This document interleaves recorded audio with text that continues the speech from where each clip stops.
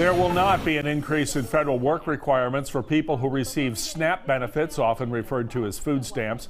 Over 300,000 West Virginians use federally funded SNAP benefits to feed their families. In some cases, able-bodied adults without dependent children must work or volunteer up to 20 hours per week to get their food benefits. The multi-billion-dollar farm bill that just passed Congress was initially trying to increase those work requirements to keep SNAP, but instead that idea was dropped.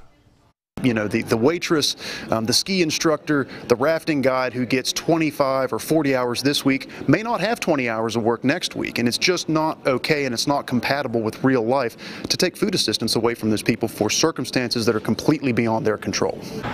Despite what Congress did, West Virginia still has work requirement for SNAP benefits in some counties. People between the ages of 18 and 49 who do not have dependent children may still have to work or volunteer up to 20 hours a week to keep those SNAP benefits for food. We'll take a deeper look at what some of this means for West Virginia with Seth Stefano coming up on West Virginia Tonight.